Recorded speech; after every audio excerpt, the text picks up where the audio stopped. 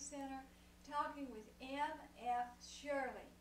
Mr. Shirley, please give me your name, spell your last name, tell us your birth date and your current address. My name is Marion F. Shirley, S-H-I-R-L-E-Y. I was born September 26, 1920.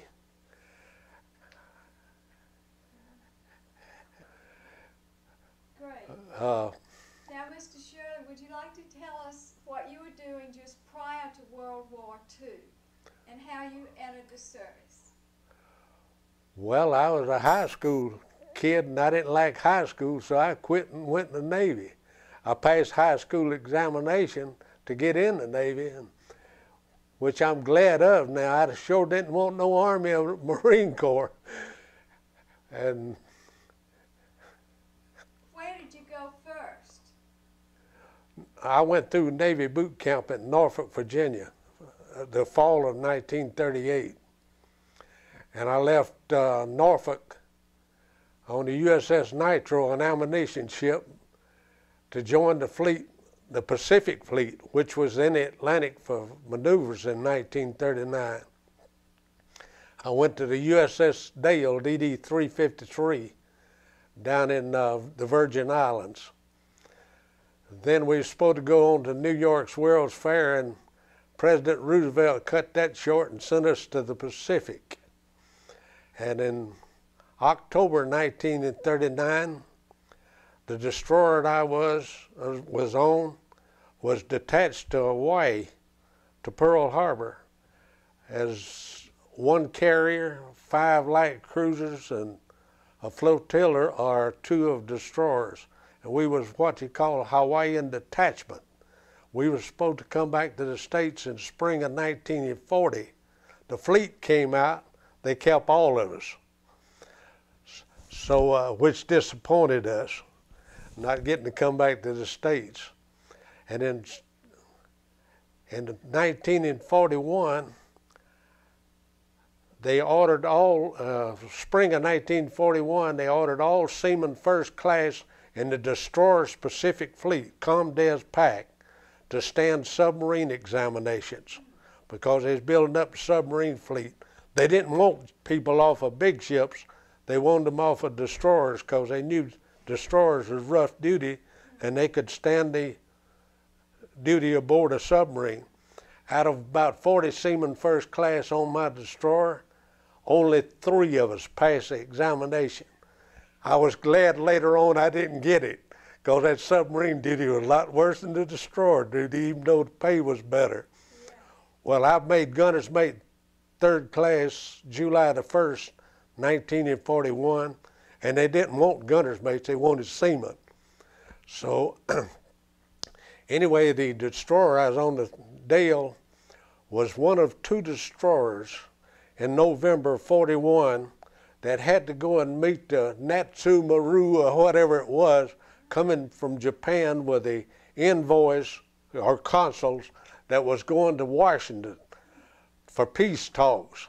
We had to meet them about 200 miles west of Honolulu, and they escort them into Honolulu, and then they took a plane to Washington, and those was the same 2 consuls that was in Washington as talking peace talks while they were bombing us. And before the war, just shortly before the war in '41, we were supposed to escort the Saratoga aircraft carrier back to the States, us and another destroyer. So they brought the Saratoga out of Pearl Harbor with a net tender, put a submarine net around the Saratoga, and us 2 destroyers out there patrolling, we picked up a Japanese submarine, submerged. About 30 minutes after the Saratoga got out there, we were ordered to stay with the submarine and not do nothing about it unless he went in the restricted zone. He knew where that restricted zone was like we knowed it. He would go so close to it and he'd turn and go back. We was praying he would go in it because we wanted to depth bomb him. Well, So we patrolled there following him all that day because we knew it wasn't one of our submarines, and Washington was, you know, in contact with us. So the next morning, all that night too, we followed him. The next morning, another destroyer come out of the harbor along with a net tender, took the net up from the Saratoga, and we were ordered to stay with the submarines. So we seen this these two destroyers and the Saratoga going over the horizon, and about an hour later or less, the submarine headed for deep water, which is real deep off of Honolulu there. So the odd thing was we lost him out there, and there was a sampan patrolling out there where we lost him, which was a coincidence too.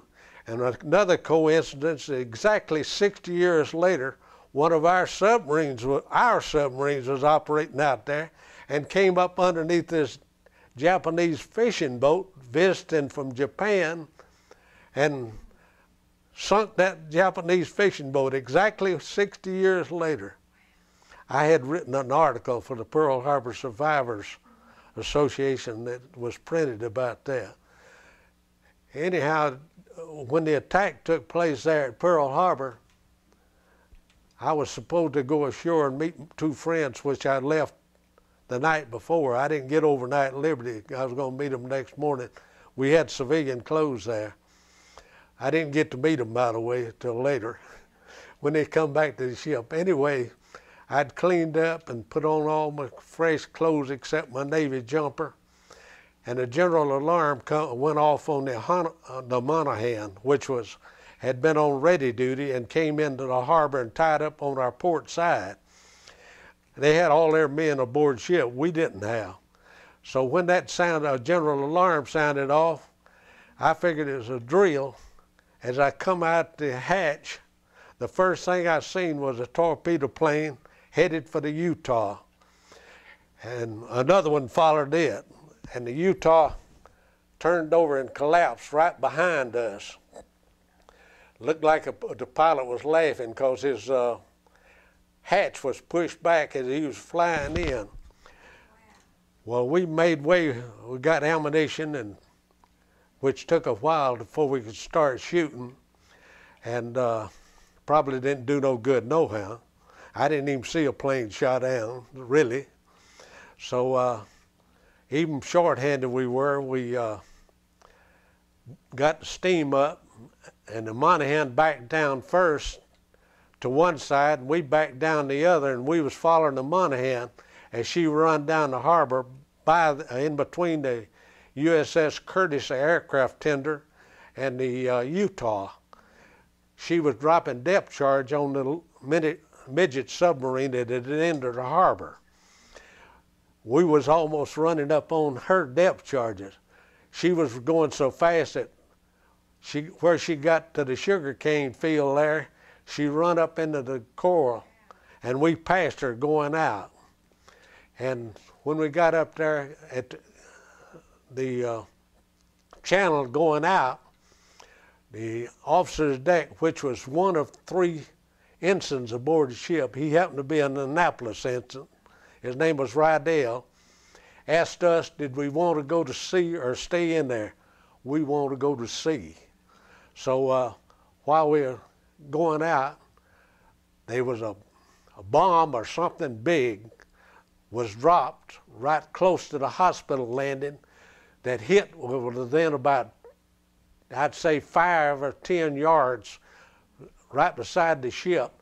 It didn't explode, but it throwed water on top of the ship, and a shipmate of mine, I don't know who he was pulling in the fall lines, and the water drowned him from it, and he just let go of the fall lines. It didn't explode, and what it probably was, I understand they was dropping 16-inch armor-piercing projectiles with tail fins on them that would being dropped on our battleships. I don't know whether it was armor-piercing shell or not. Whatever it was heavy because it splashed water on her. So we went on out to sea. During the attack, it happened so quick, and I was so mad like everybody else on there. I wasn't scared. A lot of guys said later on they were scared, said if you wasn't scared, you wasn't there. Well, I wasn't scared then. I was scared that night when it was over with, because that night we had to lay to because we'd burned out a bearing, and the aircraft carrier and the rest of the fleet had run off and left us, and we were by ourselves. And we got word that paratroopers are landing over there on their Honolulu radios and everything, which it didn't happen, but that was the word we got out there. So I was scared that night, but that morning I wasn't scared. But on the way out, while we were on the way out, our B-17s was making a circle to land at Hickam Field, and we were ordered to shoot at all planes because all planes was enemy planes in the air. Well, when I seen them make their turn, me and some of the other guys in the gun crew says, "Those are our planes." Oh no, the gun captain says everything in the air is enemy. So we fired at them. Our own planes, point blank range. Well, they made a turn, and you could read the U.S. Army Air Corps underneath the wings. I opened the gun trigger and had a live ammunition, a live 5-inch shell and powder in it. I opened that. I was the trigger man, the pointer on the gun.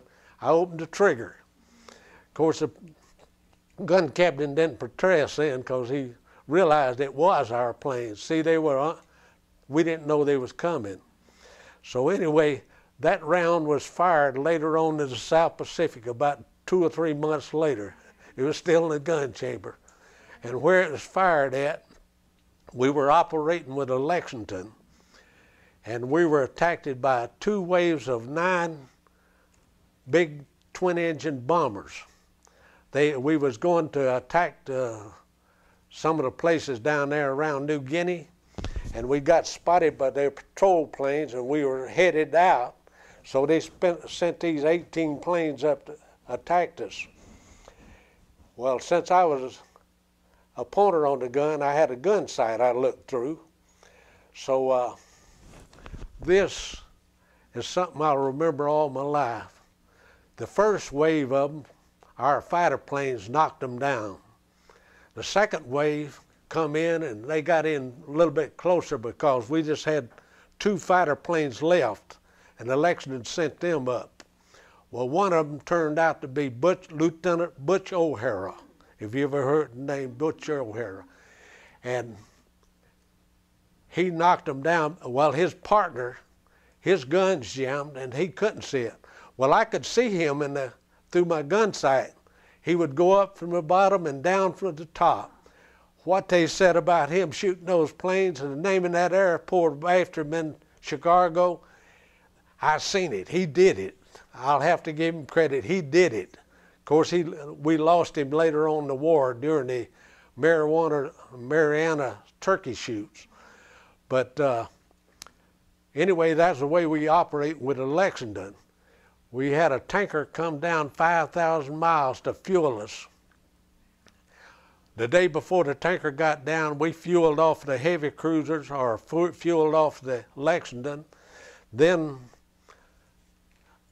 the tanker had to fuel the heavy cruisers and the carrier. And after they got through fueling, then we topped off with more fuel.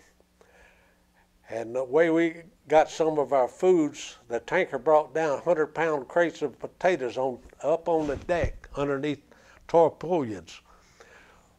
The first time we went out on a patrol with a Lexington, they told us prepare for 1 week at sea. We went out and we stayed 2 weeks. That's before we started going to the South Pacific. So the old commissary Stuart laughed.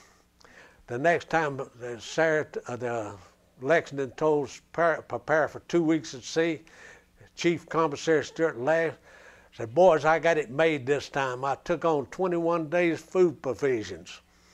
That was a big joke. We might have went out for 2 weeks. We didn't see land for 62 days. So we was eating Vienna sausage. A lot of them. I don't want to see a Vienna sausage.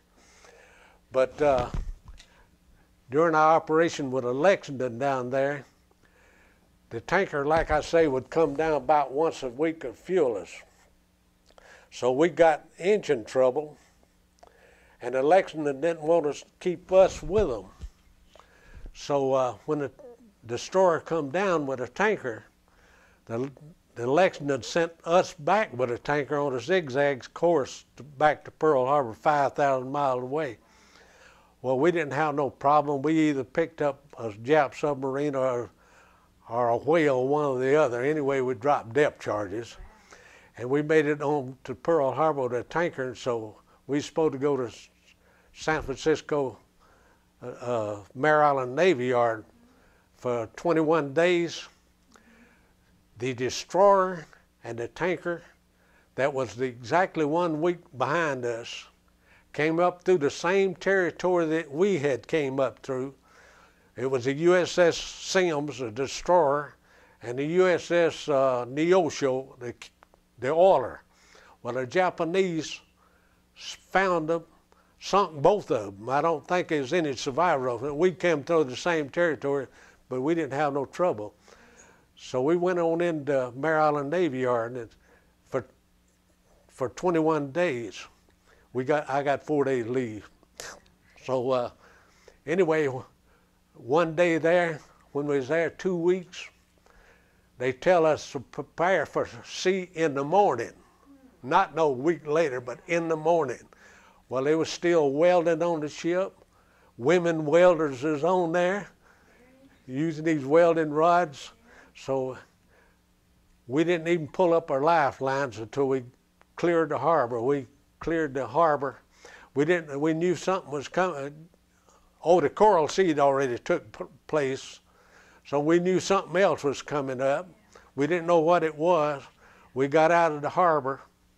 Then these old World War I battleships started coming out. They was up in Oakland Bay. And then a little old Jeep carried about 6 or 8 planes. It came out, and we started heading north in the fog. They still don't tell us what's going to take place. What it was is the Midway battle was coming off. And we were the backup force. They wasn't sure they was going to Midway, so they was sending us to the Aleutians, just in case the Japanese went to Aleutians. So the Midway battle took place. I missed that too. So the Midway battle took place. These battleships and that little Jeep carrier turned around, went back to in the bay there in San Francisco. We went on to Pearl Harbor, and after we got to Pearl Harbor, then they sent us to the South Pacific down there.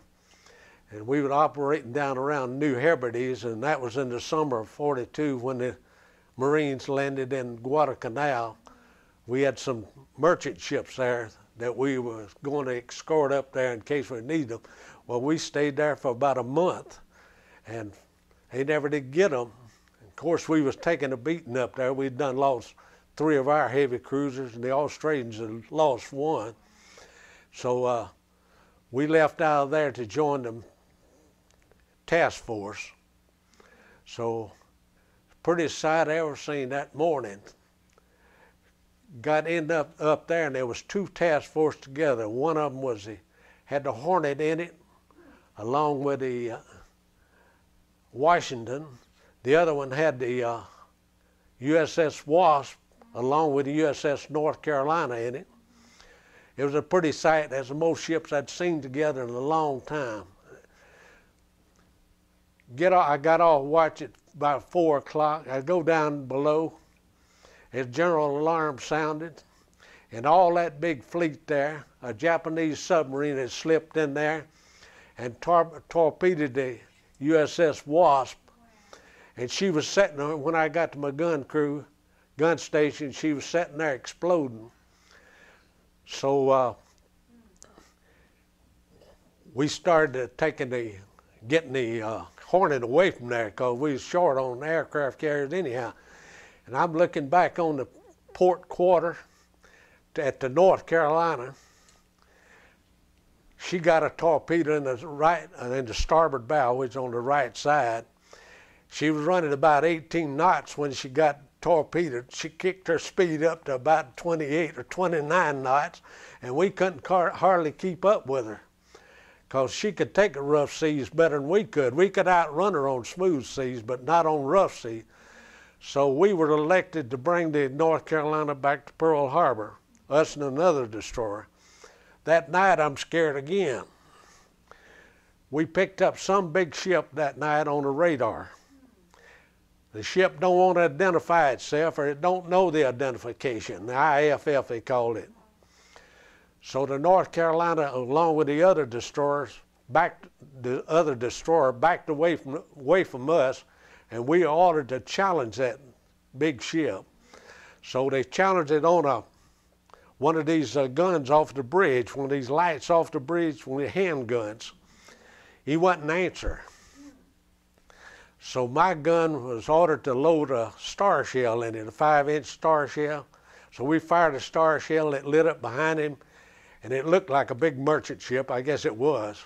It was bigger than we were, with all kind of booms and davits and everything on it. He got busy then and got on his yard arm and started signaling. Well, he convinced our force that he was some ship out of Rangoon or somewhere out of India on the way to somewhere else. Well, in North Carolina and this other destroyer, where they was at, what the North Carolina was going to do, if we got shot at, then the North Carolina was going to sink them. That was a scary moment, waiting for them to make up their mind to shoot or not to shoot. Anyway, that was one of the scary times I was ever in. So I went back to Pearl Harbor, and then I come back to the States. And November '42, I went to Vance Gunner's Mate School in Washington because they had new guns coming out, 40mm Beaufort's gun. So then I went to a new destroyer going in commission in Staten Island, New York. The Navy lost mine and my buddy. He come off of the USS Arizona when it blew up. He was gunner's mate first, and I was gunner's mate second at the time. So we get up Pier 92 in New York. They changed our orders. They had measles epidemic. We didn't care. We told them we'd already had measles. We didn't, but they said, well, you can take a shower, but that's all. You got to get out of here. They were supposed to send us aboard, right aboard the USS Beale at Staten Island. Instead of that, they changed our orders and sent us to receiving station, Hotel Lido, Long Beach, Long Island, and forgot us. Well, this new destroyer had green crew and everything, since it's just going in commission. They needed somebody that had been to sea before. So we stayed out there 2 or 3 weeks, and finally one morning, he says, is Shirley gunner's mate second and Keener's gunner's mate first up here? Yeah, we here. Where y'all been? Like we'd been somewhere. So we was enjoying it, you know. Even though it snowed about that deep. Of course, we wasn't used to no snow. So they said the executive officer wants to see y'all down the basement, down the lobby. So we go down there and report it to him. As well as I remember, he's a full colonel. a commander. So anyway, he got on our case. He was going to give us a general court-martial for being AWOL. We heard enough of it, and we was feeling bad from being down in New York the night before anyhow. So we proceeded to let him know that there wasn't nothing they could do with either one of us. He got even with us, so he said, y'all have to be out of here before dinner today. We can leave right now because our bags are packed. So we go up and get our bags and bring them down. They had a truck waiting for us downstairs, took us to the train station. That train took us down to New York. There's a truck down there waiting for us. The ship that we was going to had moved over to Brooklyn Navy Yard. That truck waited for us down there. We had to go across that Brooklyn Bay there on the back of that truck. And neither one of us had seen winter in 4 years, and they like froze us to death. We got aboard the ship, and they was waiting for us on the ship when we got there. Gunnery officer wants to see you right now. Hadn't even set our bags down. So the rest of it was training the crew from then until the spring of '43. spring of '43, I was glad when that destroyer went through the canal to get away from that cold North Atlantic. I was about to freeze to death. It got in the Pacific, and of course we were still training crew, and we left San Francisco, went up, going to take Kodiak, take Kiska back from the Japs, get up there and bombarded the beach and everything in the fog. The Japs had evacuated, there wasn't nothing there. So I was glad of that. Then we stayed in the Aleutian Islands and operated up there until the fall of '43. They sent us from a cold place to New Guinea. We operated down there for 1 year. And directly under General MacArthur, with the 24th Division, I believe it was, and the 1st Cavalry Division. Anyway, we operated so close with them, just going up and jumping, leapfrogging up the coast and on to the Admiralty Islands. They started letting the soldiers go to sea with us on the destroyer. And the last bunch we got before we went to the Philippines, we got a great big bunch on there. Well, everything was like a honeymoon. We hadn't run into nothing. We'd bombarded the breach, but hadn't run into nothing. So finally, we hadn't got back to the Admiralty to let them off. And them soldiers had been giving us the blues. Boy, you sailors have got it made. And you're on a cruise down here. Nothing but a cruise. You got it made. So we went way on up the western part up there. We didn't have no air cover. We knew where we was at, but them soldiers didn't. They must have been about 30 of them on that destroyer I was on. So the next morning we were praying for cloud cover and rain. We had it that morning till about 10 o'clock. About 10 o'clock, the cloud cover broke and the dive bombers got on us. Of course, the sound of them was worse than anything else, and they going into the dive. Well, one of our cruisers either got a small hit or near miss or something, and one of the destroyers got one, the bombing attack. Those soldiers changed their mind. Said, if I get back over yonder, that jungle is over yonder in the Admiralty Islands, you ain't gonna get me out here. Say, you know, out here on this ocean, out there on this water, say, you stand out like a sore thumb. You ain't got no place to hide. So that was the last bunch we got. Then we went on into the Philippines, and when we got there, everything was going along pretty smooth, and then the Japs started bringing the fleet, and we left a area where the troop transports was and started heading south. They ought not have told us this. They told us about 6 o'clock in the evening. So while we was heading south, says we're meeting the Jap fleet, going to meet them about 1 or 2 o'clock in the morning. I'd have rather waited till about 2 o'clock to find out. Anyhow, there was 2 battleships in the bunch, plus 11 other ships, I believe it was. Anyway, we lined up on each side. First, the PT boats attacked it. They stirred them up. They had the Japs already had their searchlights out when we had to attack behind them. The PT boats, I don't think, scored a torpedo hit on none of the ships. Well, when we went in 2,000 yards to this Japanese battleship. He didn't see us coming in because we were real thin going in, but you have to make your turn. 2,000 yards, that's 1 mile, that's point blank range. Well, we started heading out. We fired five of our 10 torpedoes. We started heading out, and we must have got out about 10 or 15 miles, and they was playing their searchlights around. And then they fired a star shell that lit up on our starboard side, hung up there with that parachute for a good while. And then I seen him when he shot. And since I was a gun captain, I had phones on, but I didn't have nothing to do except tell my gun crew, which we wouldn't fire no 5-inch, no battleship. That'd have been like shooting BB guns at him. So anyway, I seen him when he shot. he was such a long distance that I told my gun crew, I said, boys, we got it made. I says, he's not shooting at us.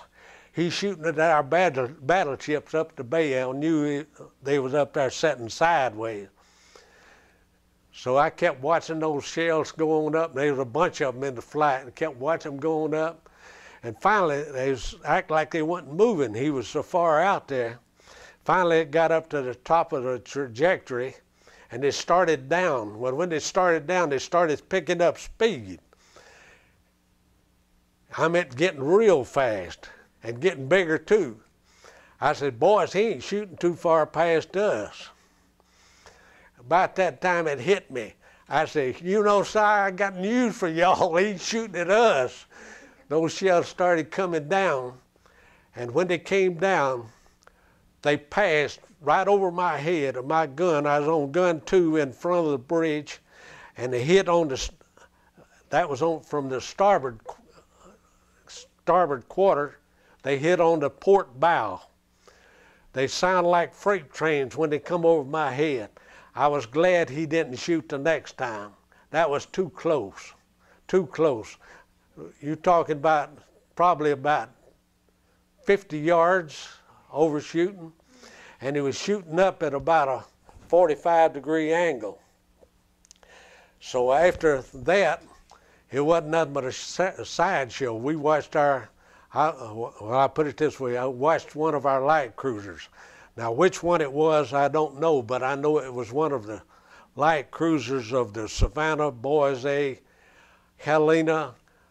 They had 15-inch, 6-inch guns on them, and he started pumping shot salvos out, and he'd have about 5 salvos of shot in the air at the same time. One salvo would straddle the target, the next salvo would look like it hit over it, next one they hit short, and then the third one they straddled him again.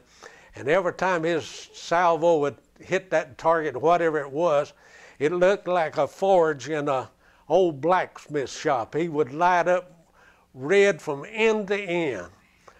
Well, after it was over with, the destroyers, some of them, it wasn't us, but some of the destroyers, the USS Mississippi had their guns trained on us.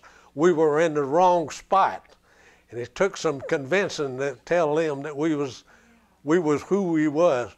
But after that was over with, the destroyers, some of them was ordered to pick up survivors. And that went on for a while. We wasn't one of them. And I understand, I don't know. Some of this is hearsay. The admiral ordered to pick up survivors, and they kept saying they refused to come aboard. After a while, one of these our destroyers says, I have a submarine contact. And he went through these survivors laying 750-pound depth charges. This other destroyer went across his wake, laying them going the other way. So the admiral, I understand, ordered to take so many survivors, says, you know what to do with the rest, since they wouldn't come aboard. This I heard. This other was just something I heard. But this I heard machine gun fire. Well, where we was at so far south of the Lady Gulf, the only machine gun fire we could be hearing was them machine gunning those survivors in the water. That's my own impression. So after that was over, we came back to the Navy Yard, stayed in the Navy Yard in December 44, January 45, was in the Bethlehem Steel Navy Yard, and we left there to go back to the Pacific, and we went back to Philippines. My crew, a crew of destroyers, was ordered not to have liberty in a Lady Gulf area. The commander's destroyer's Pacific Fleet, before some of our crew members was so rowdy down there that the admiral ordered the officers and crews of USS Beale DD-471 not to have Liberty in the Lady Gulf area. I would have liked to have stole that cablegram off of the bulletin board. It says, from ComDes Pack to officers and crew of USS Dale DD-471.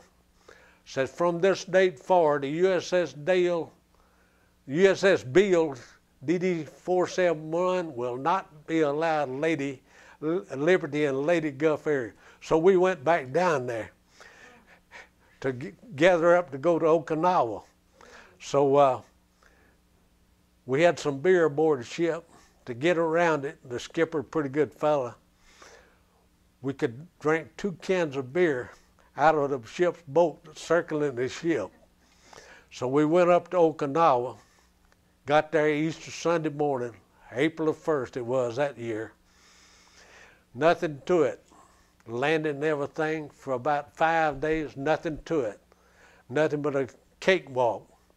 About the 5th or 6th day, it hit full force. I think it sent about 300-something planes from Japan down there, and the kamikaze started. From that day forward, for about 2 months, it was trouble. And while we were up there, we shot down some planes. Altogether, I don't know how many, but there at Iwo, the day after we put some Marines aboard, Ernie Powell, the writer, had got killed that day there. We were out there patrolling with a little DE. We picked up 2 Japanese planes on the radar. Well, all planes was kamikazes regardless what they were. Well, I kept watching to see how high the gun was going because I knew when it was going to start firing. So I never did see the planes, but I was looking at the gun director. So just before we started firing, I closed my gun door and latched it down. We started firing. We had two Jap planes on the radar. We didn't have the Marine on the radar. We knocked down both Japanese planes when they went into dive, and there's a Marine major named Major Bernard L. Long.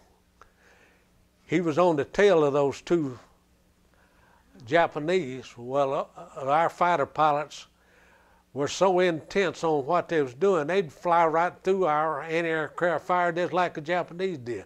We got him too. He bailed out. He had shrapnel in him, but he bailed out, and this little DE out there picked him up. He was all right, but he had some shrapnel in him. I think he was a little mad at us, though. But while we was there, I seen this one destroyer.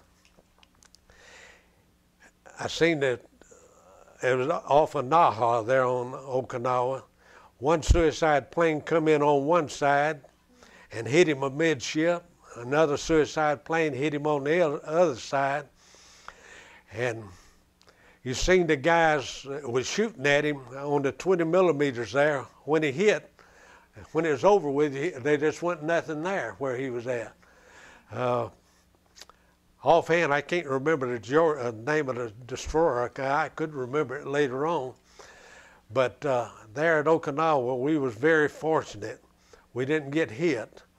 Well, we got suicided at one night there off of Okinawa, and I'm up in the gun 2 in the front, and the plane hit so close to the ship that I told my gun crew, it shook the gun metal around underneath my feet and everything. I said, boys, he hit us that time.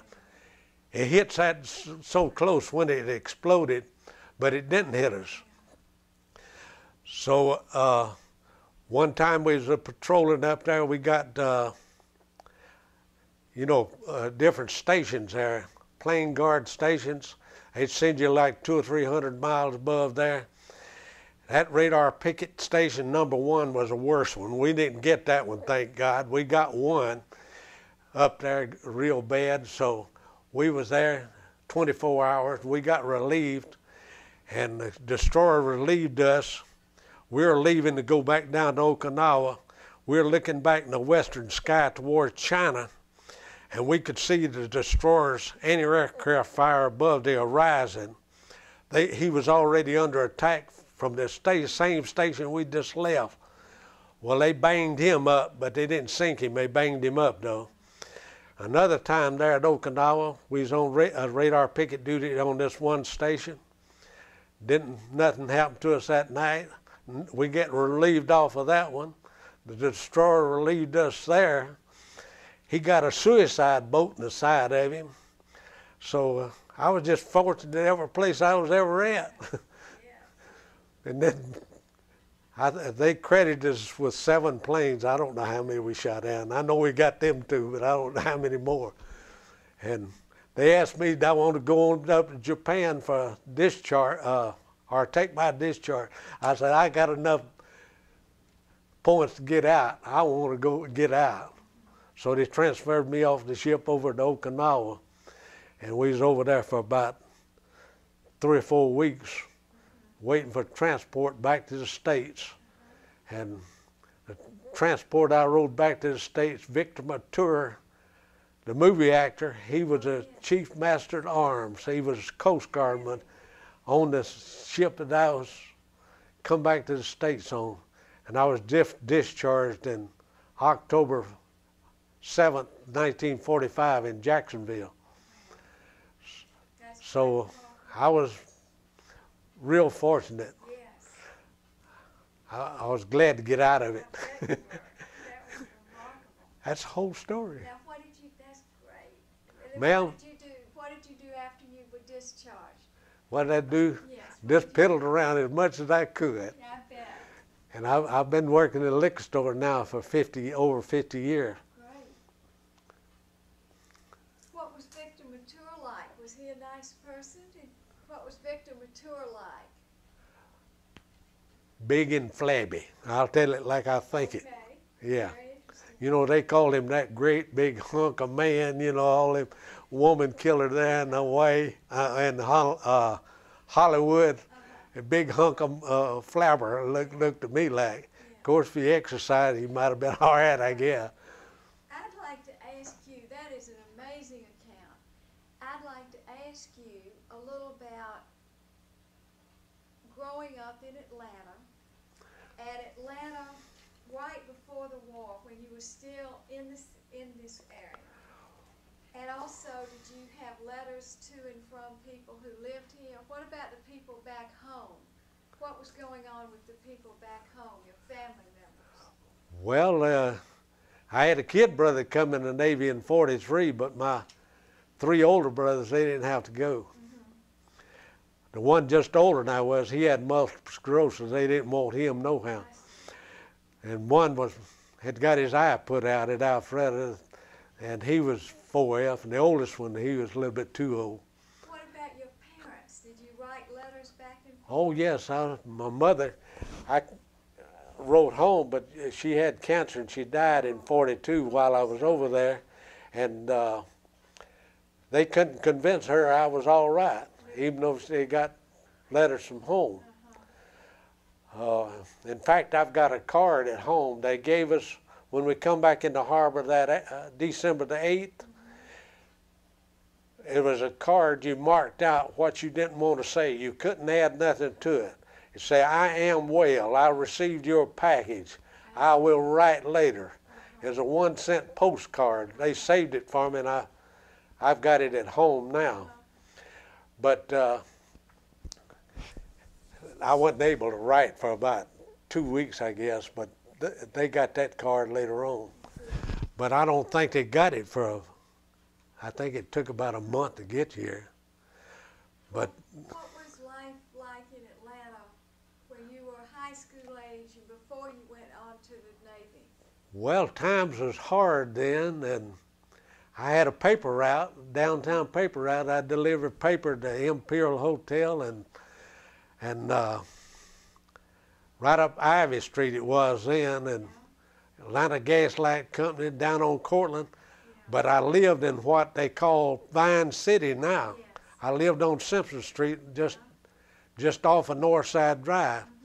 And when I was in grammar school, I went to that grammar school just a block this side of where the dome is on Northside Drive. That was Old Davis Street. There was a little grammar school there then.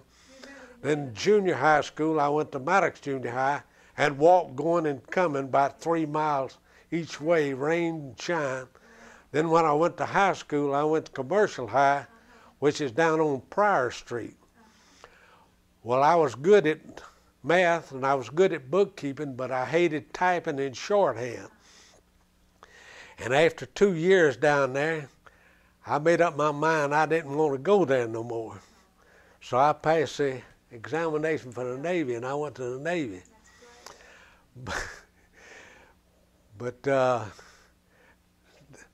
When I got in the Navy, they tried every way in the world to get me to be a yeoman. I said, ain't no way. Because I knew at that time they knew I could type. I can't type now because I ain't typed in 60 years. But I could type fairly well then. I wasn't too good with shorthand. Yeah. Now what about rationing? Had rationing begun before you went in the service? Rationing? Oh no, there wasn't no rationing. Okay. See, in 1938 there wasn't no rationing. Right. You sell everything you could. Rationing didn't take place till 41. I see. Sometime in 41. Right. I guess in 42 probably, because the war started December 41. But, when I was a kid, I'll tell you this. Now, this is something of history. Now, there's some kids that lived on Edward Street, just off of Northside Drive. They had some Fox Manufacturing Company that backs up over there on Marietta Street at Bankhead, when Bankhead had a bridge across it. Someone over there was trying to invent a flying machine. Had wings and everything, and you cranked it. Well, you know, aviation was only 30 years old then. They stole that gimmick. It had about, I guess, 12 or 15 inch, 15 foot wing spread to it. It had oilcloth in it. You cranked these things and it flapped like a bird. It had a metal thing you step in and strap yourself in. The person that was trying to invent it was trying to invent a flying machine. These kids in the neighborhood went over there and stole that thing and brought it over there where we lived at and tore it up. They sure most certainly did. Wow. Amazing. Well, what was your most memorable experience? What? What was your most memorable experience? Most memorable experience? Yeah, what do you think? What stands out the most as you look back at your Navy days?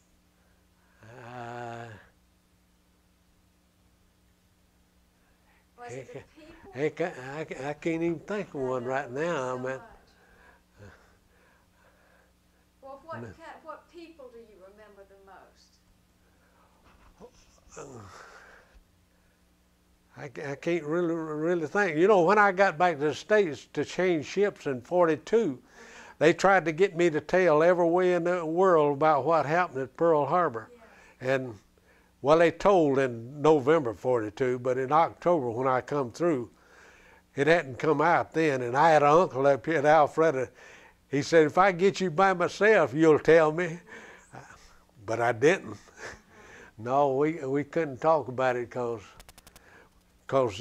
I knew better, because I had a shipmate there in Honolulu one time who goes over there right after the war broke out. When we'd come back from the South Pacific, he's over there in a bar running his mouth. This guy in the Navy uniform there happened to be a FBI man. That cured all that. I bet it did. That cured that. It made a lot of others of us stop thinking. Yeah. And I never did mail a letter except one that was censored. Some of the guys slipped and mailed letters ashore when the ship would get back to the States. I didn't. All my letters were censored, and they chopped. I never did put nothing in them, and they'd still chop them up. I know if a shipmate of mine, I left a ship with him there, and I just hadn't met him a month before because a new ship there in Brooklyn Navy Yard. So he said, "Who you going ashore with?" I said, "By myself." He said, "You mind if I go with you?" He said, "I don't know nobody on this ship." He happened to be a torpedoman. He wanted to stop up the Army and Navy's YMCA there on Sand Street. He had a handful of letters up there. He was going to mail them there, which he did. He wanted to stop there. And that was the only reason he wanted to stop, so he could mail those letters, keep them. I didn't ever tell on him or nothing like that, but might have should have, because, you know, regardless of how you look at it, that puts somebody else's life at jeopardy. There's rules, they make rules for a reason, you know. Yes. They make rules for a reason. Oh, by the way, that ensign, Riddell, that took us out of Pearl Harbor, I think very highly of him, really highly, real highly of him, sure do.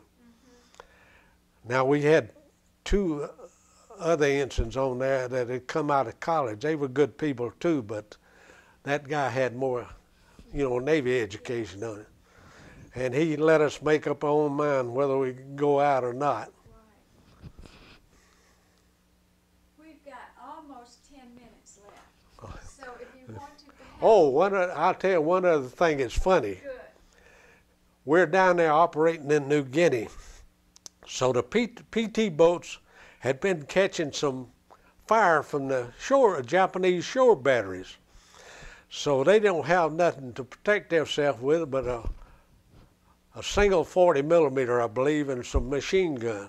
So us and another destroyer was elected to go up there to rake over that base. So we get up there, and there's already pitch black night then, probably about 10 o'clock at night. We pulled into a harbor, and it was just a small harbor with a small entrance. Deep water in there, though. And we started blasting the beach there, their base. So they come on, they thought they was being bombed by planes, and they turned a 36-inch searchlight towards the sky at planes. Well, you know what happened to that searchlight. We shot that rascal out in no time flat. It looked like a 40-watt light bulb you dropping water and going out. So while we're in there, a Japanese boat about the size of one of our sub chasers, about 100 foot long, 150 foot long, starts heading to sea. And he started out. And he's heading the same way we was. We're parting the bow towards the sea, and he heading that way. Well, my gun is up kind of high off the water. My gun barrel went down to 15 degrees below level. And we're shooting. I said, "What in the devil we shooting at?" I stuck my head out the gun door. That's when I seen him. Our shells was going across, looked like sliding across his deck. Well, if it had been about 20 foot to the left where his conning tower was, we'd have hit him. But as far as I know, we didn't hit him. We had to stop firing because this other destroyer got in our way. It was that close in there. And as far as I know, that rascal got out of that harbor and he went on to Japan. I could have hit him with a rock or a potato or anything. He was that close to the ship. He was so close to the ship, my gun barrel on my gun wouldn't come down low enough, I don't guess. Because our shells are going right, I could see my shells coming out of my gun barrel and see them slide, look like it's sliding across his deck. Yeah. Oh, that's funny, I got to tell. On the way back from the Philippines there, we had left one guy that had been trying to get out of the Navy. Something was wrong with him. He was sick bay every morning, noon, and night. Finally convinced him it was his teeth. So he went aboard a destroyer tender there in the Admiralty Islands and to have his teeth pulled. We went on to the Philippines and landed there, and on the way back to the States, we stopped there at the Admiralty Islands. And since I was a gunner's mate, they sent some of us over there to draw some supplies from that destroyer tender. And we seen him over there. His name, I can't remember it quite off right now, but I remember it later on. Anyway, we run into him, And we told him, we says, fella, we're fixing to head for the States. Just quick we clear the harbor, we going to the States. No, you ain't going. Now just watch, because the ship boats come and pick us up, and we going back to the ship, and we're going to the States. The Lord went and let it happen no other way. We went back to the ship. Ship picked up our boat. That destroyer I was on made a turn of that whole harbor. And where it went out, it passed right by that ship. And he's up on the fantail of it. And you could see his jaw drop. And all of us hollering at him and waving at him by. We did come back to the States, but we didn't know it until we cleared the harbor. But we convinced him we was going to come back to the States. What was it like in Atlanta when you got back? Oh, it was nice here in Atlanta. It was real nice, yeah. And I enjoyed my leaves here. See, of course, there was some Navy up to Naval Air Station, but that's about all the Navy that you've seen. How are the civilians dealing with the war? Huh? How are the civilians doing? Oh, they treated us nice. But I'll tell you something. We were treated nice in the United States at most places in the United States. But we were treated like kings in Sydney, Australia. Went down there for 2 weeks twice.